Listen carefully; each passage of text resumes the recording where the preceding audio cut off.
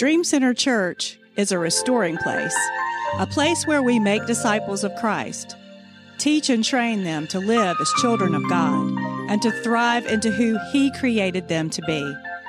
We believe that this is the best time on earth to be alive, to experience the end-time harvest of souls for the kingdom of God. Get ready to be renewed, recharged, and restored, to go out and take the gospel to your world.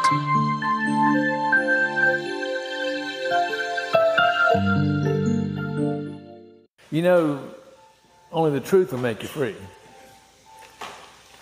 A lot of things you may think would make you free, but only the truth.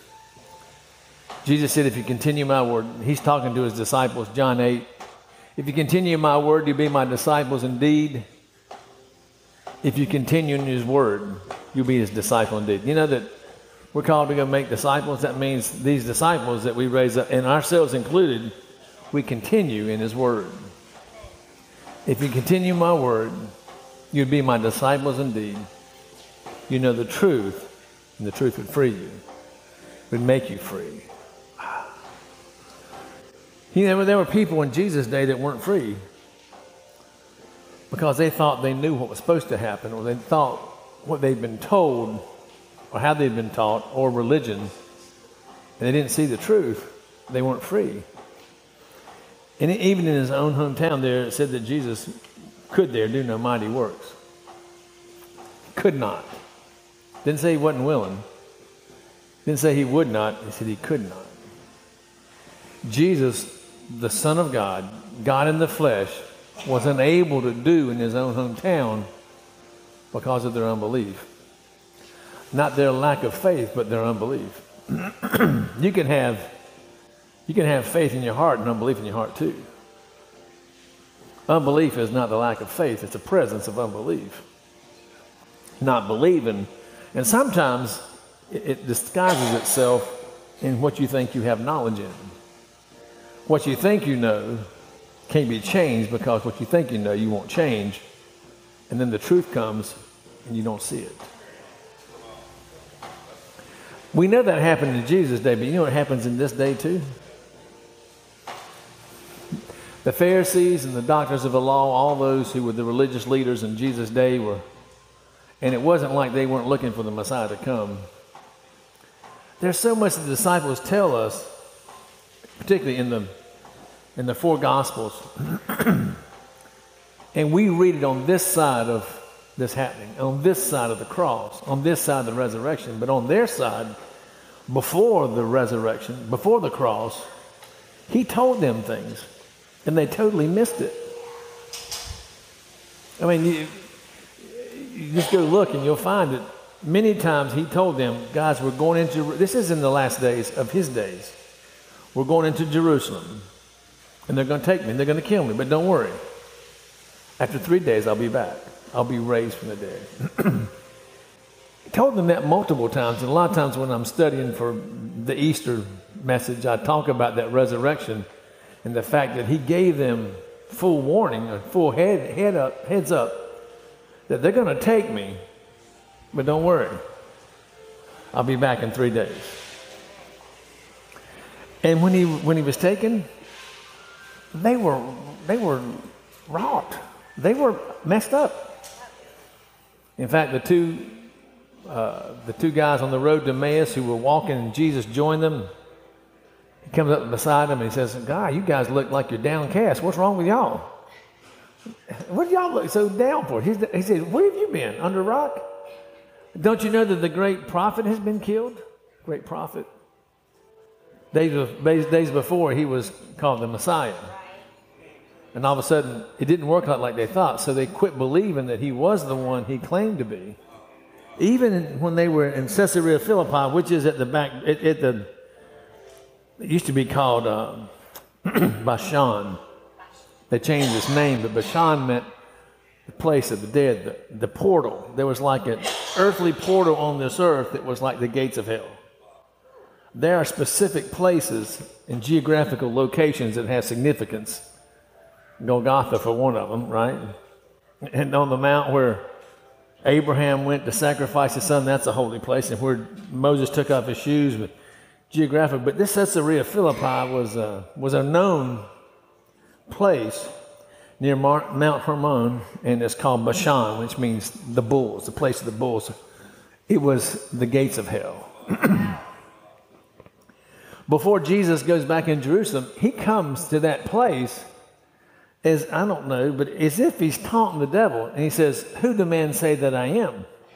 At Caesarea Philippi, at this place of the dead. He goes, who do men say that I am? They say, well, some say you're Elijah, some say you're Elisha, some say you're this, some say you're John the Baptist. And they kept saying, but who do you say that I am? And Peter goes, you are the Christ. Not a Christ, but the Christ. Take the religion out of the word. Christ is not Jesus' last name. It's who he was. It was who he was foretold to be, the anointed one. And again, if you look at the Gospels, you'll see that they were talking about the Messiah all the time. It was on their lips. The Messiah's got to come soon. They're looking for him. And the religious people, the leaders of the day who should have known who he was, didn't know. And Jesus called them hypocrites. Called them hypocrites because they were in a position to know the truth. They didn't know the truth, but like hypocrites, they act like they knew the truth. Wow. They didn't know what they were talking about. Yet they saw themselves as religious leaders. Leaders eat last. Come on, come on. Leaders are servants. Come on. I tell people that work with us in the restaurant business, I say, if you don't like serving people, you don't take a job here. If you think you're something all that and you have to serve someone and it's beneath you to do that, this is the wrong business to get into. Amen. Amen. But for life, you better learn how to serve somebody. Come on. I know a lot of times people want to be great men and women of God who aren't willing to serve somebody. Well, the first test you're going to get is go serve somebody. Amen. If you don't serve them, how are you going to do anything? Look at this. Elisha served Elijah for 20 or 30 years. Wow. Dug his latrines, covered him up, fixed his food, washed his clothes, carried his stuff, did everything for him so that Elijah could be who he was. He served 20 or 30 years before he picked up the mantle. Amen. He left his family to go serve somebody. If you want to do great exploits for God, don't think you're going to go from A to Z. You're going to go from where you are. You could be called and spoken over prophetically as a prophet. Don't go put it on your business card. To get on some serve somebody, because that gifting that's called your calling may not come if you don't get in the position to receive it. Come on, come on. Somebody listen up. There's a lot of people not stepping into their calling, not because God stopped, but many are called, the few are chosen. Wow. I don't think he calls everybody and everybody's lining up to do it. He says, I'm not calling all of you. No. Many don't step into the calling because they're disobedience. Wow. And they're not listening to what God said. That's not my message, but it's a good point.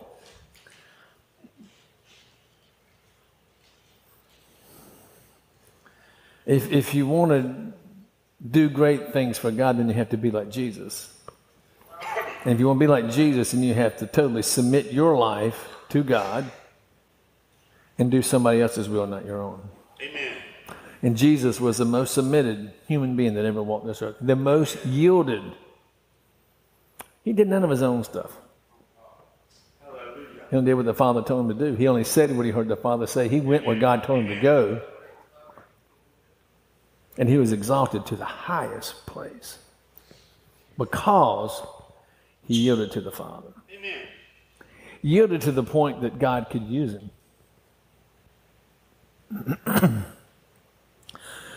There's a lot of people that want to be used of God but aren't willing to yield to God. And then they blame God for not showing up. Let me tell you something. There's promises that God's given to us. If you don't see them manifesting, don't blame God. Come on, come on. As Bill Johnson says, the problem's on our side of the equation. Amen. It's not on his. He cannot. It's impossible It's impossible for God to lie. And if he gives us instructions outside of gift now, if he gives us instructions and we don't follow him, for him to do it anyway would be lying, because he's doing something not the way he said it. It's not possible for God to lie. Amen. Let me put it this way. God didn't restrict himself not to lie. That ain't in his nature. He doesn't lie. Amen. It's not like he's thinking about lying and chooses not. No, his nature is he only tells truth. And if he only tells truth, he's always releasing freedom. Right? Amen. If he only tells the truth and everything he tells you, if you receive it, gives you freedom. Truth will make you free. Hallelujah. And he came to those that should have known him to tell them the truth, to tell them who God was, because they had it wrong. They were messed up. Their theology was way off, to the point that those who, and you've heard me say this before, but it bears repeating, and plus I like to hear it. There were those in his day that were religious leaders who everyone looked to get direction. Be careful that you get direction other than right here. Oh, come on. And if somebody tells you something, go back to this to check it. Amen. There's not one thing that you're going to come across he doesn't give you an answer for in here. Amen. And if you find one, then you may think you found one, but he said, but if you call upon me, I'll answer you. So if there's something you don't know, it's not in there, he'll tell you. But it will be in line with his word. Amen. But those religious leaders in his day had spent their life, given their life in service to God. And they thought they were on top of their game. And when Jesus, the Messiah who they'd been looking for, is standing in their midst, they don't recognize him.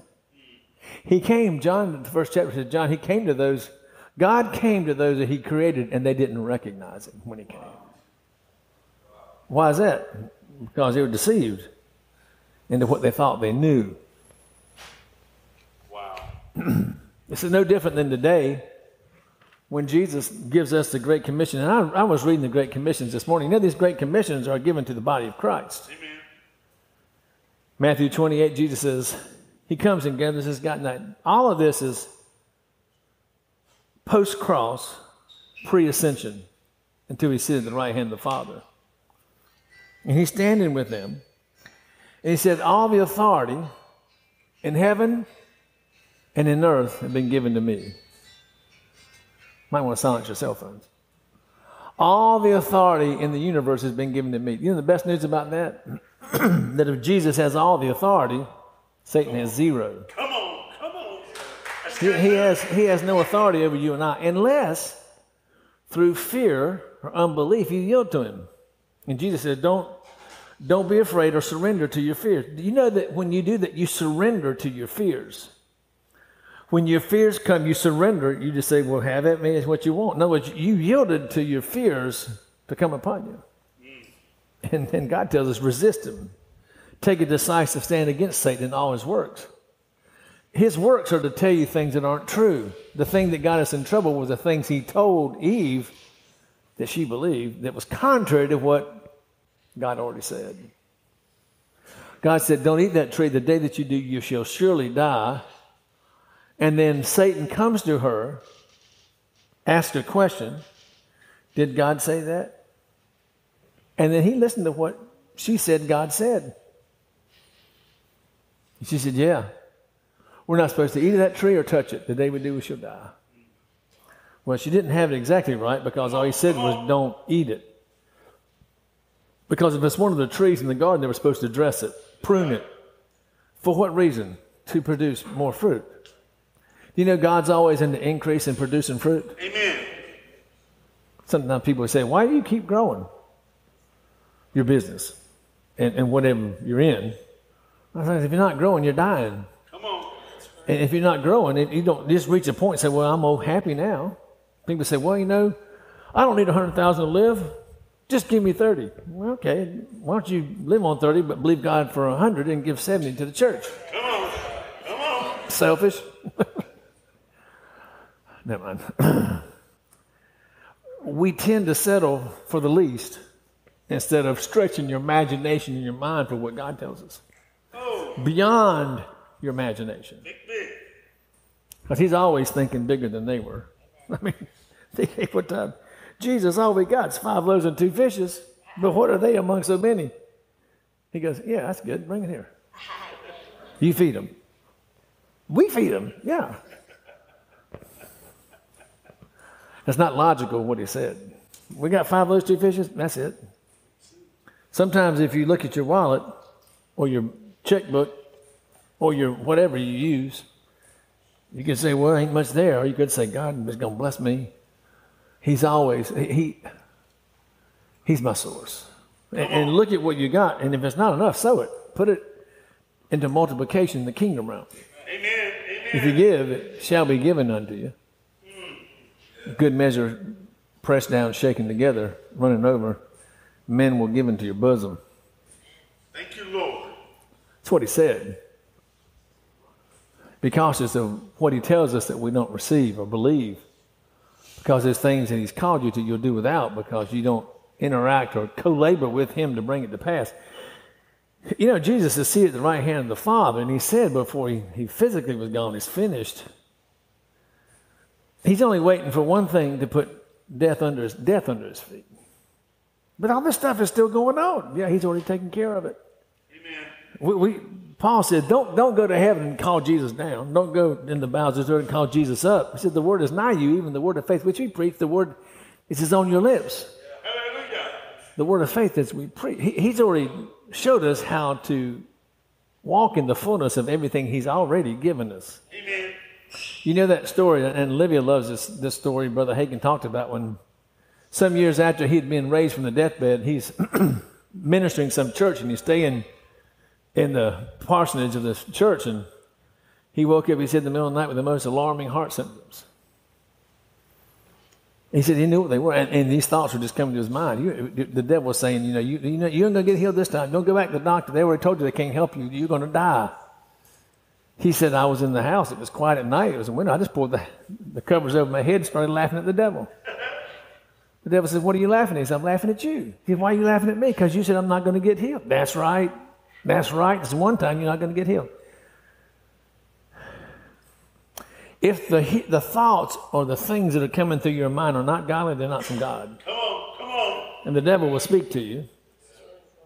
How did he speak to Eve? It wasn't like he just walked up in a suit and started talking to her. I'm not so sure she saw him. The pictures in the old Bible show it, but they also show David, King David, who had taken the kingdom, but running up, creeping up to Goliath like he's going to, because he's scared of him. No. Those pictures sometimes just tear them out of your Bible because they're not, a lot of times they're not real. They look like David's timid. No. If you read it, it says he ran towards Goliath. He says, who is this guy think he is? Who is this uncircumcised, non-covenant Philistine to defy the army of God? He saw himself as in the army of God. When are you going to do that? When are you going to see yourself with a better covenant than David had as being in the army of God? He said, who does this guy think he is? And that Goliath says, you going to send me a dog to fight with a stick? All he had was a stick and a sling.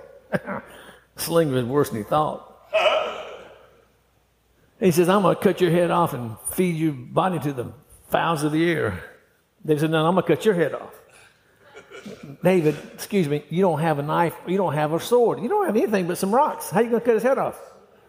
I'm going to take him down, and when he hits the ground, I'm going to take his own sword, I'm going to cut his head off. and the world will know, this is for you, Sawyer, and the world will know there's a God in Israel. Hallelujah. Hallelujah. And what he said, he believed, and what he believed, he said. And he walked it out. He said, God delivered me from a bear and from a lion. I mean, he went one time and grabbed the lion by the mane and cut his throat and got the lamb out of his mouth. That's a bold soldier. Yes. You know his faith wasn't in him, though? Because he said, God delivered me from the bear, and if God delivered me from the lion, he'll deliver me from this uncircumcised Philistine. Give God the glory. Give God the glory. What was he banking on? What God told him. Period. And experiences he had of victory. That's why he said, don't forget, recall these things that we do. Every year, think about this. Every year, think about this. Remember, I brought you out of Egypt, because you'll forget what God did for you if you don't remind yourself of it. Wow. Wow. And you'll get stuck in your own reasoning, and you'll talk yourself out of what God said. That's a good word. That's a good word. Jesus is seated at the right hand of the Father. The only time I know he was standing up since that was when Stephen was getting stoned. He said he looked up and saw Jesus standing. I see Jesus standing. I think Jesus stood up to watch this. I don't know, but Stephen saw it. But the Bible says Jesus is seated and will sit there until his enemies be made until. He's not getting up until his enemies have made his footstool. That last enemy, death, when men and humanity will no longer physically die. Wow. Unless Jesus comes, I'm going to tell you, you and I will die physically. Not spiritually, but we're gonna get to the end of it. And I will tell you, I never thought about it much before, but you think about it more when you're about 70 than when you're about 20. You know, you go, I ain't got 3 quarters left. I'm not in the first quarter, and I'm not in the kickoff. I'm down the road a little bit. The clock's ticking. That's halftime. I'm not worried about it. You don't have to be afraid of death. Oh, death, where's your sting? I mean, I ain't worried about it. He said, I haven't seen exactly where I'm going in with my physical sense, but I know what he said, so that's what I trust. Amen. Going to a better. But unless Jesus comes, you're physically going to die. And you can believe God for 120 years if you want. He says the days of men are 120 years, and that's what the Bible says. People say, yeah, but in the book of, the Psalm that talks about the days of men are 70, and for reason whatever, just 80. Like 6. So for years we've been believing that 70 or 80 you're going to die. Well, that's not what he said. And if you read the footnote in that psalm, it said this was for the children of Israel who were in the wilderness, who were going to die before the other ones went into the promised land that they could have walked into had they believed God. Unbelief, not God, unbelief shut them out, Hebrews tells you. Hallelujah. Let us therefore fear that you and I don't walk into this rest God's given because we didn't mix faith in what we heard. For the children of Israel heard the gospel preached just like we did, but they didn't mix faith in what they heard. It didn't profit them because they didn't mix faith in what they heard. You know what? It won't do you and I any good if we don't mix faith in what we hear. Come on. Thank you, Jamie. Thanks for that thunderous agreement.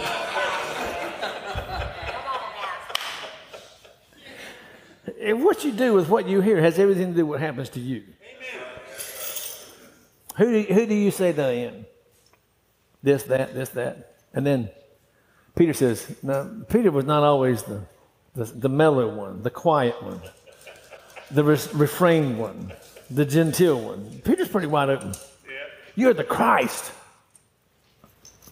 And Jesus looks at him, Peter,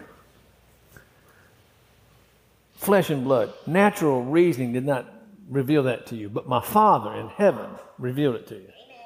Do you know that as Jesus is speaking the word, and the word was spoken, the Christ, there was power in that word of God to reveal to Peter through the rhema word, not just the logos, but the rhema, he heard the spoken word of God. He may not have gone, that was God speaking, but when you get a hold of the word, sometimes you read and you go, oh, cool, and it just kind of grabs you. Like it did us when we first read John 14:12. Now, look, I was raised in the church, but they didn't tell me that. I'm going to be careful. Let me just say this. This is my message today. Be careful what you think you know compared to what God will tell you. Because if you think you know it, you can't be taught. This is good. Sometimes people think they know something and you can't tell them one way or the other. And you sitting there, you know the truth, and they're just running it, but you can't tell them because they won't listen because they already think they know. And I've told you the story before, but I was listening to NPR. Yeah, thank you. NPR, they were talking about these guys who study the cosmos, these scientists. I don't know what they call them. They're not cosmetologists, but there's something with the cosmos, right? And they said, what do you know? They said, we don't really know much. We maybe 5%, maybe 10%. What's out there? We don't know much. He said, well, what's the biggest hindrance to learning more? Knowledge. And I knew he was going to say before he said it. This is in my spirit, but he goes, what we think we already know. Wow. You see, if you think the world's flat, And there's people talking about flat earthers, they think the world's flat. I mean, I get it, but I don't get it. I can sit at the beach and right behind a rail looking over the water, and if I get myself positioned right, I can see the horizon over there on one rail and the other end that way, and then look, it rises in the middle and then comes back down. I mean, so it's round. Plus, God said he set the compass on the earth. Let me just tell you, if you're listening out there, like getting knowledge about stuff, not everybody tells you the truth. And they don't all agree, so they can't mean they're all right. You got to eat the cherries and spit out the seeds. And if you really want to know if it's true, then come back to this and line it up with this. And if you can't find it, then set it on the shelf and leave it alone.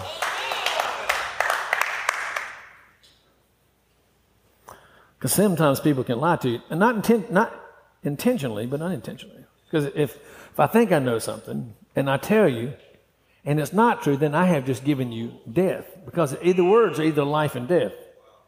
There's no in between. Jesus says the words I speak in their spirit and their life, because they have God's spirit in it, because they are God, and they have life.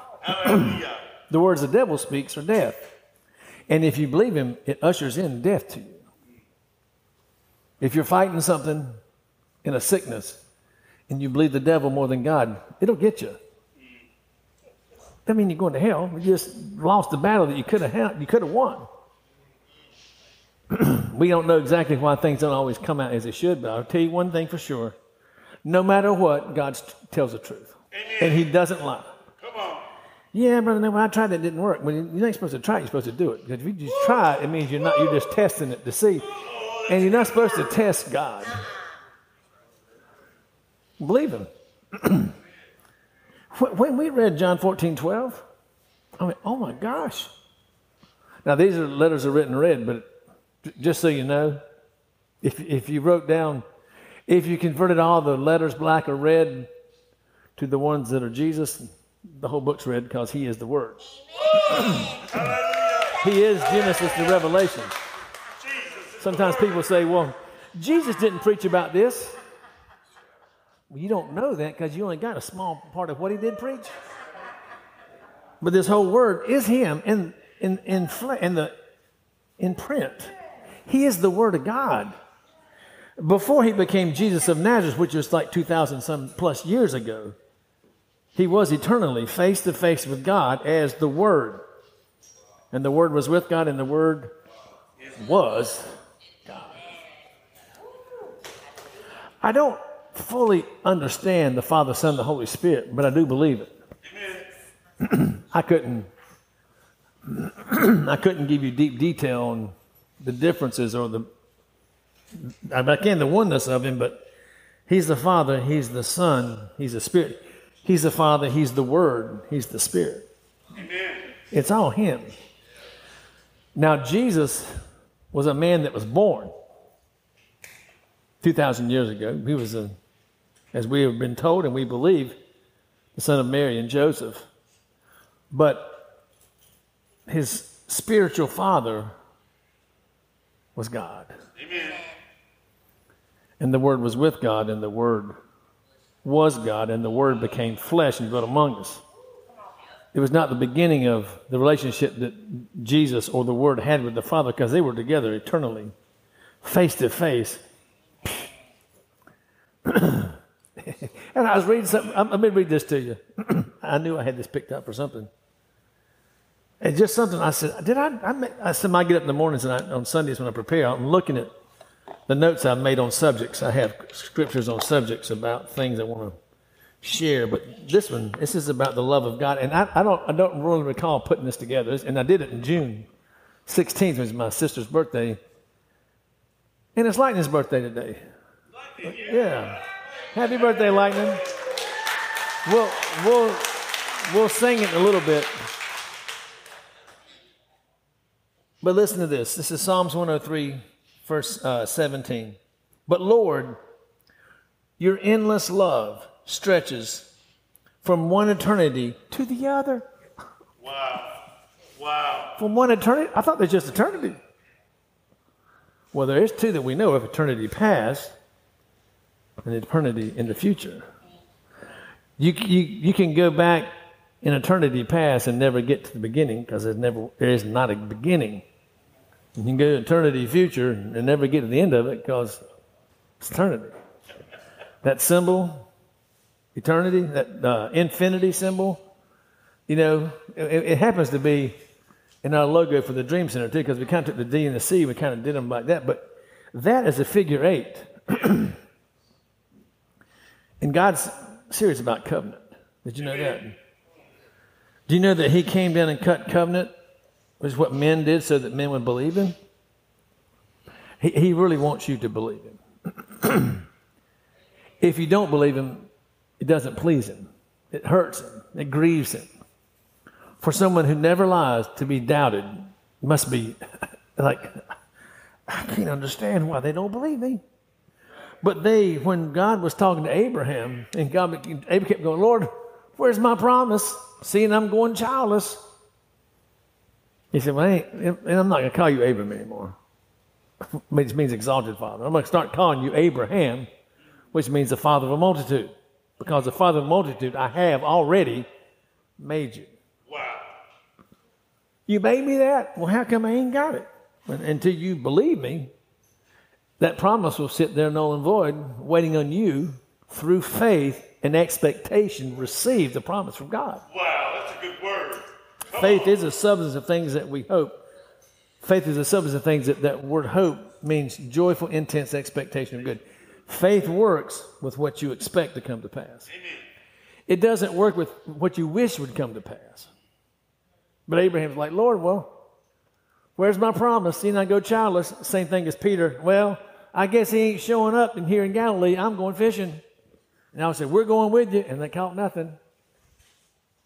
Well, I guess he ain't coming. Day of Pentecost. There were 500 people waiting, right? On the day of Pentecost, only 120 left. Where did the other 380 go?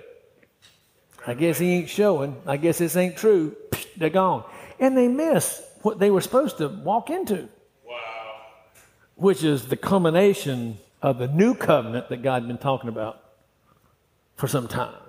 And it's a better covenant because now he can come live in us as completed, pure vessels through Jesus. Amen. Do you understand how awesome that is?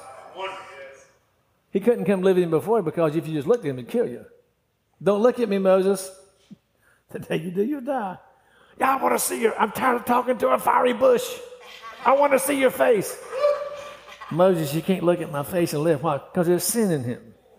Sin can't stand in the presence of God. Wow. Wow.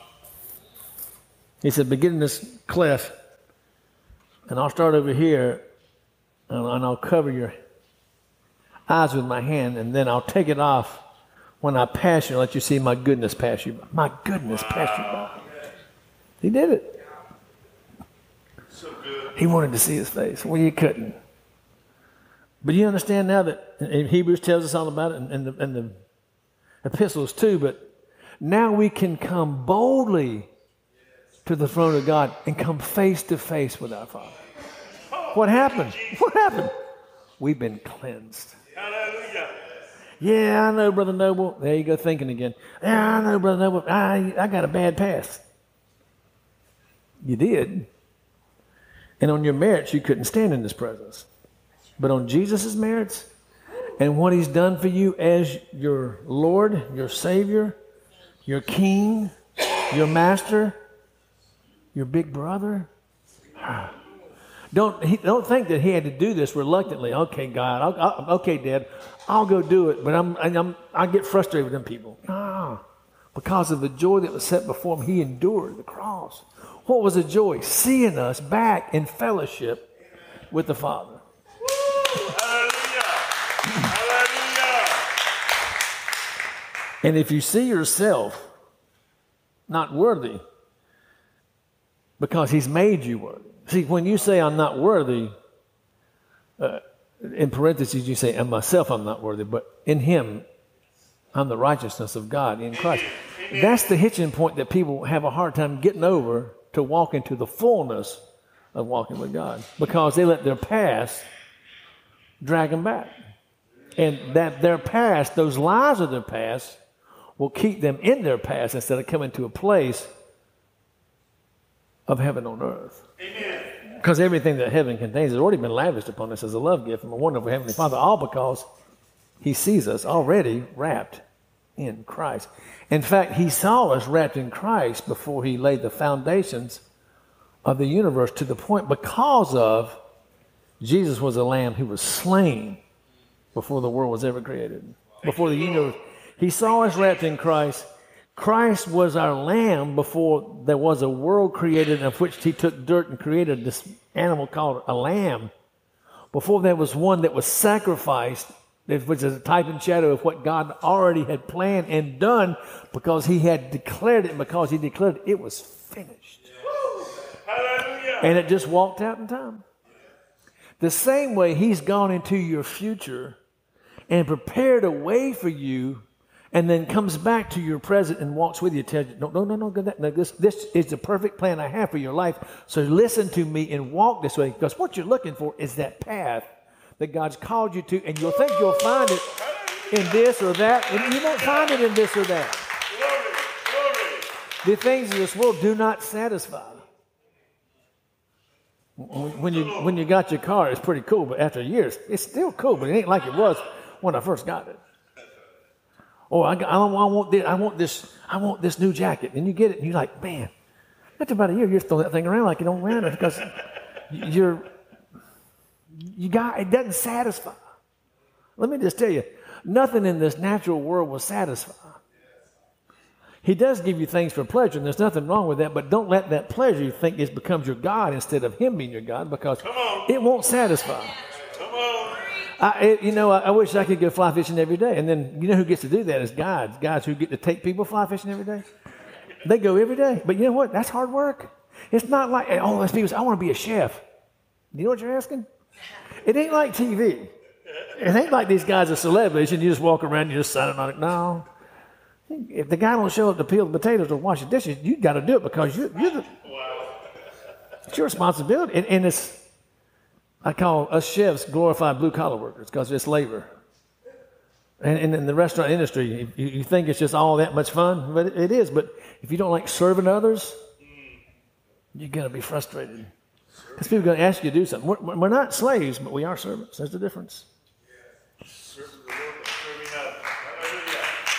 Hallelujah. If someone mistreats my people, I'll stop them. But if they're asking for service, I'll say, serve them. Because when you take the job as a server, guess what you do? You serve. I mean, that ain't rocket science, you know.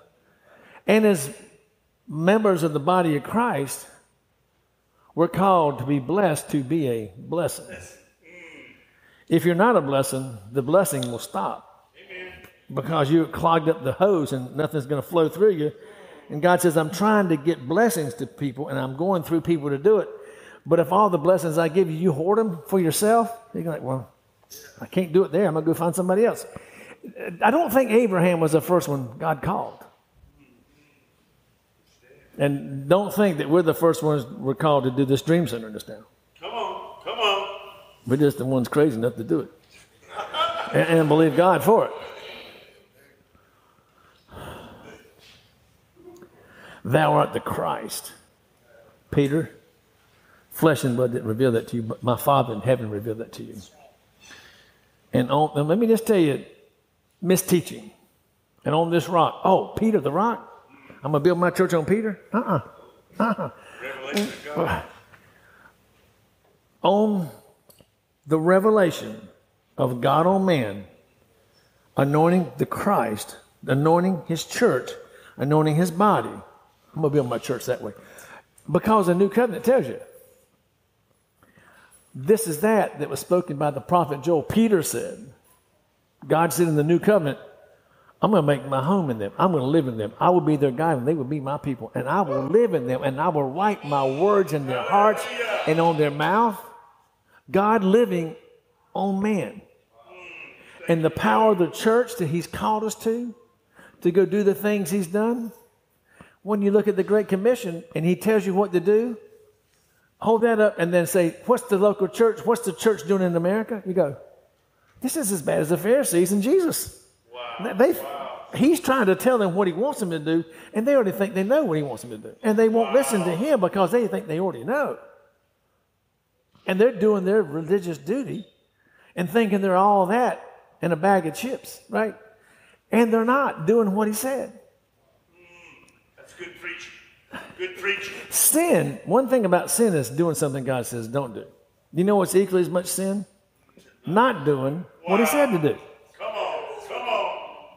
If you're not going into all the world making disciples of all nations, teaching them to faithfully follow every command that he gave us, that he gave the disciples. Let me go back to Matthew 28. All the authority has been given me, heaven and earth. Now you go in my authority and make disciples of all nations. You know, you didn't tell them to go get them saved. He said, go make disciples of them. There's a difference. We have this tendency in the church of America to get people saved and say, all right, then join this church, sit right there in that chair, and that can be your chair if you want it to. You may fight for it from time to time, but you'll get ornery with each other because you want your seat. But you didn't get saved to go to church. Come on. You got saved to be the church, the body of Christ. Oh, hallelujah. Go into all the world, make disciples of all nations. I say this sometimes. I want you to understand it. I don't care if you get saved. I want you to be a disciple of Christ. Amen.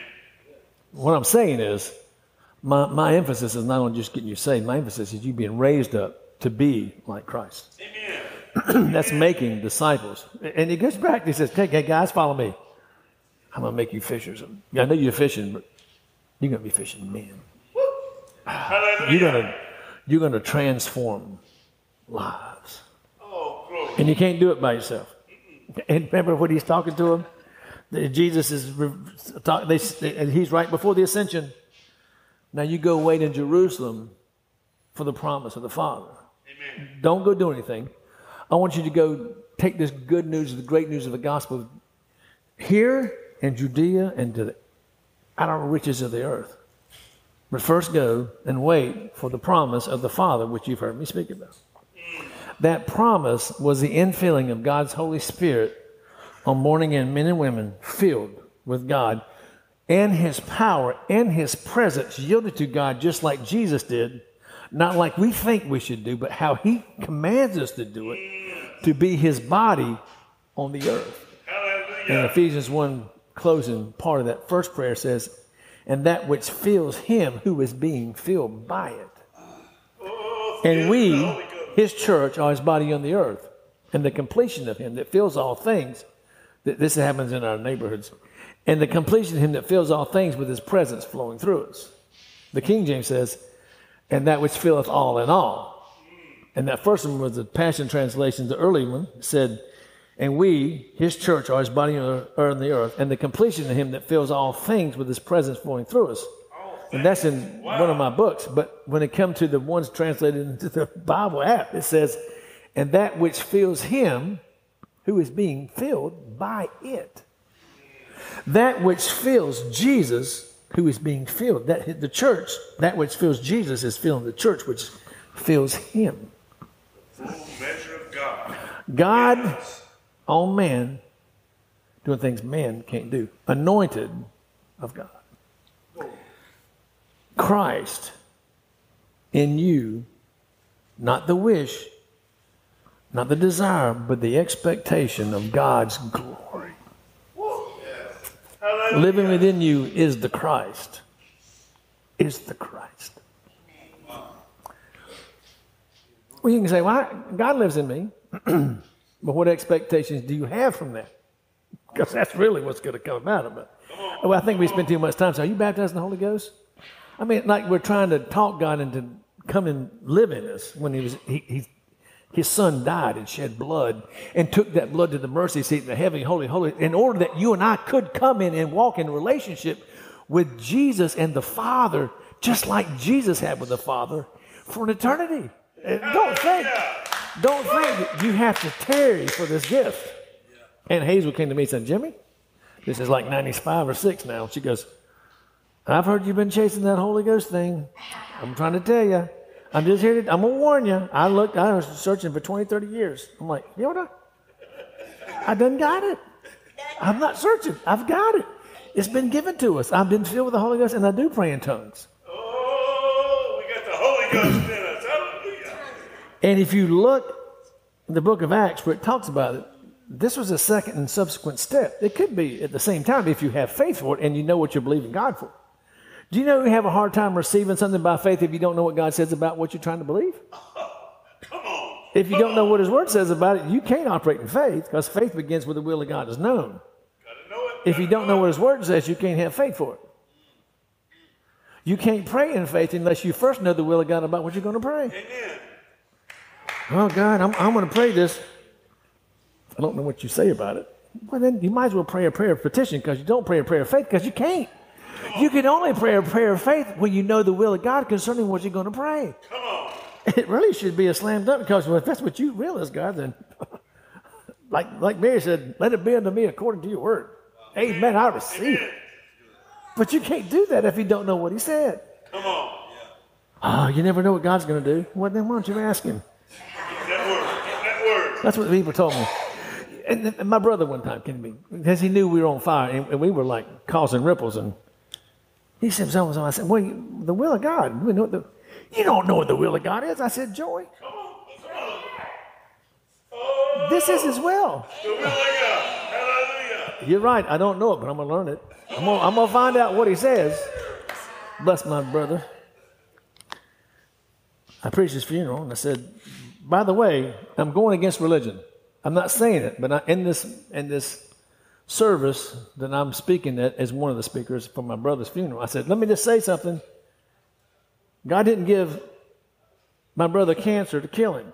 The thief, Satan, comes to steal, kill, and destroy. Jesus went about doing good, healing all that were oppressed of the devil. Sickness is satanic oppression. God didn't give this to him to teach him something. God didn't need another angel in heaven, so he called my brother home. He could look at him and say, all right, Joe, come on up. You don't know, you don't believe that I can deliver you from this, but come on. And sometimes he'll just let you come on home. Amen. Amen. We get to go all the time. Sneak in that secret place and come right to the throne of God. Yeah, but your physical body's right here. Yeah, that's true. And faith don't make no sense. No, it don't. But that sense don't make no faith. Oh, that's a good word. Jesus. Someone ought to write that down. They did, and I took it. That's not original to me. In fact, let me tell you, I ain't got nothing original. I ain't got nothing of my own. Thank God. I am the biggest plagiarist there is. If God said, I'm going to tell it. I'm not going to take credit for it, but I'm going to tell you. Sometimes I preach a good message. You know why? Because it ain't mine. Come on. And I can brag on it because it's not mine. Because if I made up something that sounded good as God, I couldn't even get close. This is a fixed fight, and we win. Bill Johnson, I love what Bill Johnson said. I think he said this when we were at All Nations Church. He said, I got some, I love the 49ers. He's a big sports fan. He likes all of it. He says, and I record all the games. I only watch the ones we win. I discard the ones we lose. Because I watch the ones that we win. Guess what? I know we're going to win. I don't care if we fumble in the third on the goal line with just minutes to go and they get it and get a pick, whatever. I go, I don't care. We're going to win. Because he knows before he watches it who won. You know what this Word of God tells us? That you and I win. What in the world do we worry about? Because we win. Victory. Brother Hagin was talking. People say, well, but the devil's doing this. He goes, well, what of it? Who cares what he's doing? Amen. Don't give him that much attention. Don't give him the time of day. Come on. Ignore him. If he's harping in your ear, start speaking the Word of God back to him. Start praising God. This kind of praise has the power to shut Satan's childlike praise has the power to shut Satan's mouth. Amen. And he's always, Good preaching. I will tell you, I just don't live this easy life that you may think I do. Like, I come up here and just expound all this wisdom on you. Sometimes I'm sitting there quaking in my shoes. What am I going to say today? I'm just like you. But Jesus did tell us one thing. When you get up, don't worry about what you're going to say. Holy Spirit will tell you what to say. You don't have to worry. Don't come in here. You can do your homework. Study to show yourself approved so that when it's in there, you can pull it out. When he says this, but if it's not in there, you can't pull it out because he's like, has he been studying anything? I'm trying to get him to speak these things. And you got to study, but then you let him flow. Amen. Amen. He's the leader and the source of everything needed in the church. Amen. Not the local church, the body of Christ. They're not necessarily one and the same. All of us in here who are born again are in the body of Christ. Amen. Those of you who are not born again, I love you, but you're not in the body of Christ. You don't, just because you come to church does not make you a member of the church any more than if I go over to Bossy's and eat a chicken sandwich, I become a chicken. We become members of the body of Christ because we do what he said by faith. We say, Jesus, you are Lord of my life. Amen. I can look at you and tell you if he's Lord of your life or not. Jesus can't do it. He says, what good does it do you to call me Lord if you don't put it into practice what I tell you? Come on, preacher. Come on. Because if I'm the boss and I walk in, they're not listening to me, guess what I'm going to do? Good news, how doing? Until I find the ones that will listen. God's going to do the same thing. He's going to find people that believe. If you don't do what he says, he's not Lord of your life. He says, what good does it do you to call me Lord? You can go and say, Jesus is Lord. Is he Lord of your life? Oh, yeah, he's Lord of my life. Then why are you tipping and dipping? James says, you say you got faith? I can tell you got faith by what you do. Don't think that these things that you do buys you anything. It's a result of what you believe. You can't go do works to get into heaven. John Wesley, the founder of the Methodist Church, went 20, 30 years trying to earn his way into salvation and church. But guess what? He couldn't until he finally found out that you get born again by faith. And then you know what he said? Preach faith until you get it. And then when you get it, preach faith. Preach faith until you get it, and then when you get it, preach faith. Preach faith. Where in the world are we at? Caesarea Philippi. In the presence of this portal into hell, the gates of hell. He said, flesh and blood didn't reveal that to you, Peter, but my Father in heaven revealed it to you. And the gates of hell were not prevailing against. He declared, I'm the Christ, right at Satan's door. Wow. Wow. He's like, it's about time. Come on. Let's fight this thing. And Satan thought he had it. They were rejoicing. They got him. They killed him. They take him into the bowels of this earth.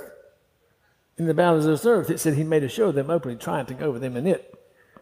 Jesus went down there standing in faith in what God had told him, what the scriptures had proclaimed, that God was going to raise him from the dead. But you ain't never faced a trial like that where you are in the midst of Satan's camp, believing God to raise you up out of there. Wow. Wow. Let me just tell you, the promise from God was to raise him. What if Jesus didn't operate in faith? He wouldn't have been raised. Because the promise of God, the outcome of faith, and depend entirely on faith. For Jesus to be raised from the dead, he had to believe God. Amen. Amen. Oh boy. You ain't never been in a spot like that where you had to believe God in the worst possible situation. And we don't understand the fullness or the darkness or the calamity that he was in the midst. And they are just mocking him. And he stands up and begins to preach to those in paradise. David, all of them. He said he grabbed Satan by the scuff of the neck and just started marching and preaching. Wow. And then King David and Abraham, Isaac, Jacob, all those patriarchs of old who had been sitting in that place called Sheol, which is the place of the dead, they were raised up with him. And they came and walked this earth for 40 days until they went on their ascension into heaven. And it's like they took the elevator up. Jesus said, hold it right here for a minute. And they got off, began to walk around the world. And then Mary came to grab him. No, don't grab me yet. I got to go. I'll be back. goes into the heavenly, Hebrews tells you he pours out his blood on the heavenly, holy of holies, the mercy seat of God, of which the mercy seat in the temple was a replica to be built just like that. It wasn't the one, because he could have walked in there and done that. No, he took his blood to God's mercy seat in heaven and then came back and said, now handle me.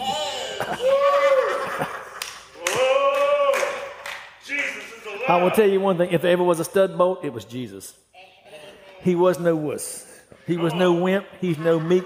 I look at the pictures in our white church growing up, this white guy with blue eyes and long hair. He like this. He ain't that. He was a lion of the tribe of Judah. He's the firstborn among many brethren. He's the King of kings. He's the Lord of lords. And he's our mighty God. God himself, because of his love for you, came into this earth, live as a man to pay the price to bring you up, to fill you with himself. Hold it. Why would anyone reject it? Of all he's done, the thing that we're looking for inside our heart is what he's done, the fulfillment of it, so we can become to be who he created us to be, the sons and daughters of God. Oh, thank you, Jesus. Thank you. Hallelujah.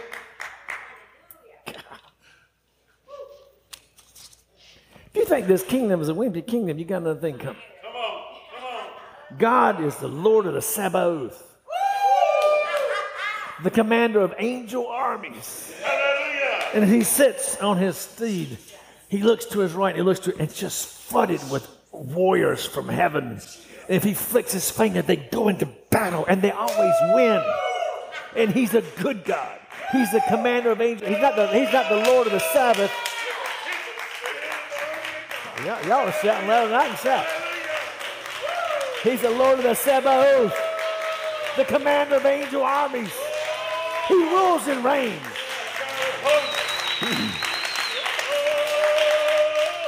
And when God raised Jesus from the dead, he said, all right, son, you take it. You're in charge of it all. Wow. He's over every principality, power, rule, and darkness. And he's our king. He's our Lord. He's our big brother. And because of the great love he has for us, he calls us to co-labor with him. Oh, thank you, Jesus. I wanted to just lift up Jesus' name. I don't ever want you to think that as I'm trying to teach you who God's called us to be as members of the body of Christ has anything to do apart from him. It's all about him. Wow. Let me see if I can find this. Well, on the way, for the kingdom of God, the kingdom realm of God comes with power, not just simply impressive words of man. Wow. The kingdom of God comes with power.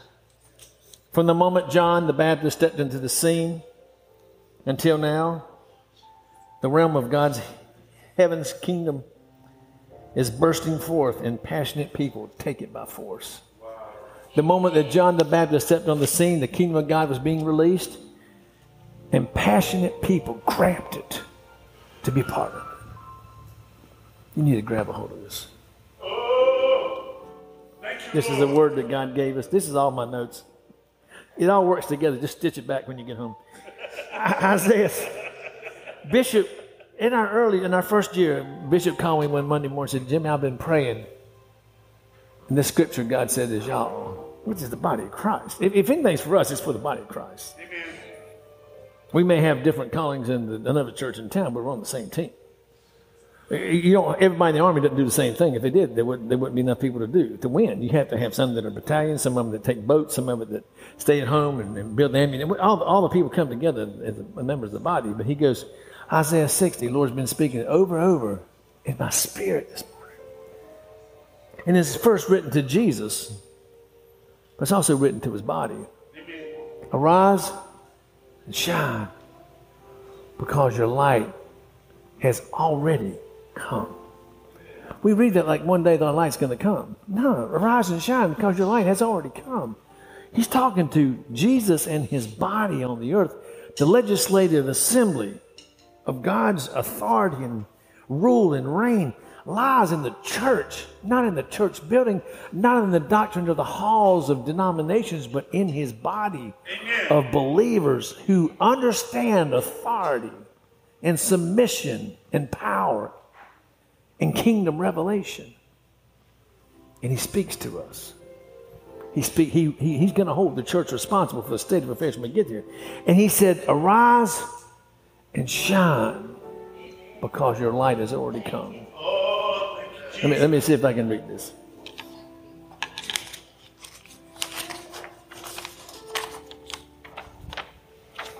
This is from the Passion Translation. Rise up into splendor and be radiant, for your light has dawned, and Yahweh's glory now streams from you. Wow. He's talking to us. Wow.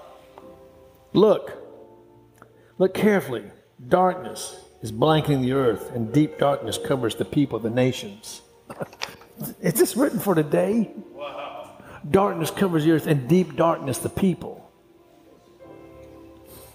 Look carefully. Darkness blankets the earth, and deep darkness covers the nations. But Yahweh's arises upon you, and the brightness of his glory appears over you. He's talking to the church. Jesus is the head of the church. He's talking to Jesus, but Jesus is not complete without his body. What good is your head without the body? What good is your body without the head? Wow. Wow. He's seated. He's relegated to the affairs of this earth, his church, which is his body. And he leads that body for those who listen. For those that have their own agendas, they ain't even... That's why it's a remnant, because there's a lot of people that look like it. I don't want to follow the things of men. No. I don't want to follow the doctrines of men. I don't want to follow the denominations of men. The best I can figure, there's only one group, one body, one source, one spirit, one new man. It's the body of Christ. Black, white, Jew, Gentile, male, female, whatever, old, young, fat, skinny, yellow, green, whatever.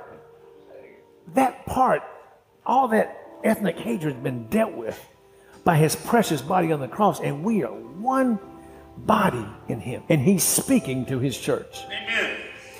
He's trying to speak to everybody that may walk into a church, but his church knows that God speaks to them, and they can speak to their God, and they can take what he says and walk on it even when there's nothing to walk on. Wow. Because his word is true.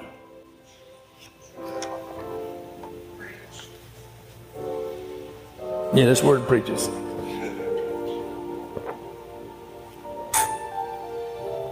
Yahweh's arises upon you, and the brightness of his glory appears to you. Nations will be attracted to your radiant light, and kings to the brightness of your glory. This don't appear to be the most fun time to live.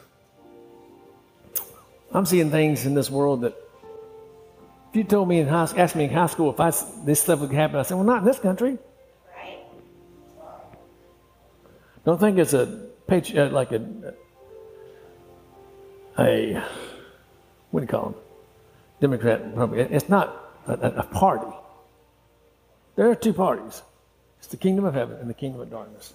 Woo! Some may yield more than the others to the kingdom of darkness. And just as we can and should walk and represent his kingdom to the point like Jesus, they look at us and say, you're walking with God.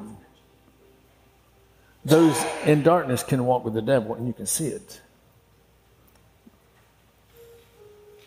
But Jesus said for us to preach the good news to them in darkness. Amen. So that their darkness will lift and they can see truth. They're not listening because the church has been impotent and without power. And we look like everything else out there. And the church is trying to be everything to everybody. Let me tell you something. That ain't what this word says. This word will separate father from son, daughter from mom, brother from brother. Wow. Because we will draw lines and we're going to follow. Not a party, but a kingdom.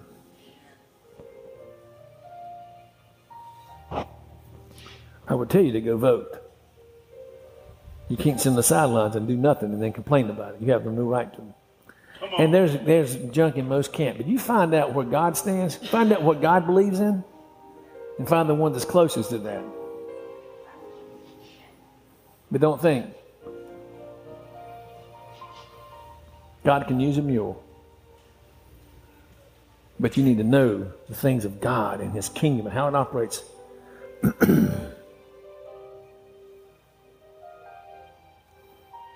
We're hypocritical if we sit in this day and look back and condemn the treatment of slavery, and that in our day ignore the murder of innocent babies. That's a hypocrite. Wow. Yes, that's wrong, but let me tell you something. This is happening in our society, in our day, is worse. The slaughter, innocent slaughter of those that God knew before the foundation of the earth. He's going to hold us accountable for it. Don't be quiet. Stand for what's right. Speak truth, even if it costs you. There's 2 or 3 other things I could pull out. But there's abominations to God. But just like them, we were once walking in the darkness and living in the impulses of our flesh. Just like that. So don't act like we're all that and they are not. Pray that he didn't say come condemn. He says go preach the good news so that those that are lost will see the light. Amen. And pray that your words are yielded, come from your Father, yielded to him so that he can speak through you to change lives in this world. And be the church. This light was spoken, this Isaiah 60 was spoken over this church, over this ministry by our Father in the Lord. It said, this is y'all. Let your light so shine before men that they see your good works and give glory to your Father who's in heaven.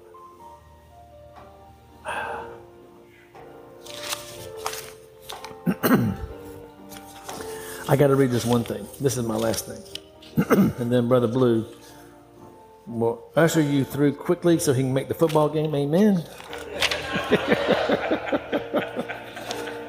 Amen. Oh, boy. It's all about Jesus. Amen. I got to find my notes.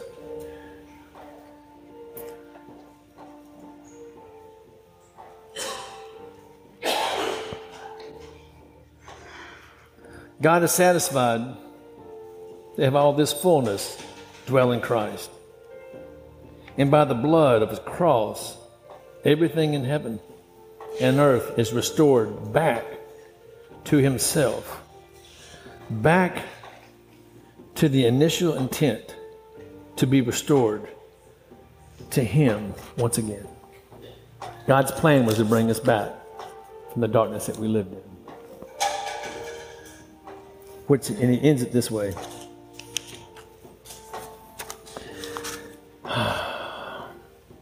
Christ is our message. We preach to awaken hearts and bring every person into the full understanding and truth.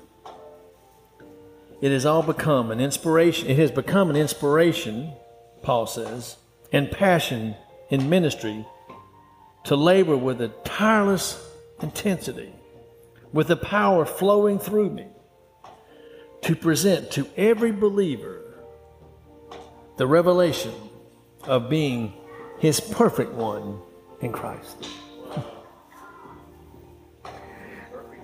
Let him deliver you from darkness, but don't stop there. That's like coming out of Egypt and walking in the wilderness for 40 years. When you're supposed to go into the promised land, you were supposed to now co-labor with God in the fullness of his body. Amen. And I really intensely, I'm over here, I'm like, guys, you need to come in to be the church. But never let it be thought that we exalt this above Jesus, who's the head of it all. Amen. But sometimes we need to know what he's called us to and eliminate your past from its ability to get into your mind until you're not worthy of that. Because no, for sure, don't make many bones about it. We're not worthy. But by his grace, he made us worthy. Amen. And then come be all he's called us to be. Hallelujah. Amen. If you have cancer in your body, or someone in your family or somebody you know has cancer, I want you to stand to your feet. We're going to exercise and do what he said, and then Pastor Blue is going to close us out. Jesus told us to heal the sick, raise the dead, cast out, cleanse the lepers. Go read the Great Commission. We're called to lay hands on the sick and shall recover. We're supposed to do the works Jesus did. We're filled with the Holy Ghost and power. We speak in tongues. We cast out devils. If we drink any deadly thing, it won't hurt us. If rattlesnakes get us, we sling them off. Because God lives in us. Amen. And he said, believers lay hands on the sick. Minister healing. Go tell people the kingdom of God has now come near to you. And I'll tell you, the kingdom of God is right here at hand. Amen. Amen. Don't look to Jimmy. I can't heal a gnat's wing. But him who lives in us will move through us and through his words and radically transform your physical body and your mind. First with cancer, if you have cancer in your body, stand on your feet. Or if you know somebody or someone in your family, we're going to speak specifically to that cancer and tell it to die and get out. Amen. And then we're going to pray for the sick. Brother Blue, I'm over. Sorry. Hallelujah. Hallelujah, I'm over now. Hallelujah, I got to preach to you. 1 Peter 5, verse 8 says, be well balanced, always alert, because your enemy, the devil, roams around incessantly seeking his prey to devour. Don't let him do that. Take a decisive stand against it and resist him with your most holy faith. Amen. Amen. Resist the enemy. For nothing shall by any means hurt you. He calls us to tread on serpents and scorpions and give us the authority and power over all the power that the enemy possesses. And nothing shall by any means hurt you. Any other sickness, any other disease you want prayer for, stand up to. We're going to do cancer first. In the name of the Lord Jesus Christ, by the authority vested in us, his power residing on his body, on the earth, we curse cancer in the physical bodies of the people's names that we call out right now. Now you call your name out or who you're standing for. John, Carolyn, Bill, Mary, Wesley, Gamash, Lee, John, Cameron, Shamel, Maureen, Kathy, Kelly, Natalie, Sam, Lorna, Don, Taylor, Adora, RM, Phil, and Lee. Cancer in these bodies, we're speaking to you and command you in the name of the Lord Jesus Christ to die. In the name of Jesus. Loose them and let them go. If you are demonic, loose and let them go. Sometimes cancer can be totally physiological, sometimes it's demonic. We're not leaving either one to roost. Furthermore, if there's any cancer in this room, unknown and undetected, we don't have to wait till it gets too big. We curse you. Every cancer cell within the sound of my voice, even those not standing, we command you in the name of the Lord Jesus Christ to die. We declare this is a cancer-free zone. And every other sickness, every disease, any kind of torment, any kind of physical ailment, any kind of disorder, any kind of mental disorder, ADHD, all that junk they make up, it's below the name of Jesus. Amen. And we speak healing and peace and the power of God's kingdom realm over you. And we release the healing power of God over you in the way that Jesus sent them out and said, release, let your peace come upon them and declare to them the gospel, the good news of the gospel of the kingdom, that you don't have to be sick. So we speak healing over you from the top of your head to the bottom of your feet. Any kind of mental issues, any kind of abnormality, any kind of schizophrenia, any kind of bipolar, any kind of mental issues, dementia, any of that mess. In the name of the Lord Jesus Christ, we speak the healing power of God over you, and the Holy Spirit that resides in us comes upon you and changes you. In the name of the Lord Jesus Christ. And Father, we'll forever give you the praise and the honor and the glory, because that is you, not us. We cannot do it. But with you, nothing is impossible. And Father, we give you the praise and honor and glory for all things that are wrought here today and in this message as it goes out through the internet. Let your light so shine. And we lift up Jesus' name, and you'll draw all men to yourself. We declare that in Jesus' name. Amen, amen. Amen.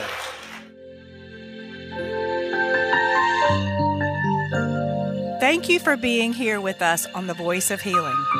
When you're in Charlotte, North Carolina, join us for our 10 a.m. Sunday morning service. Our website, restoringplace.org, has all the details on how to find us. While you're on our site, check out ways you can volunteer at the Dream Center. Need someone to answer questions about us or pray with you 24/7? Call our prayer line at 704-246-4595.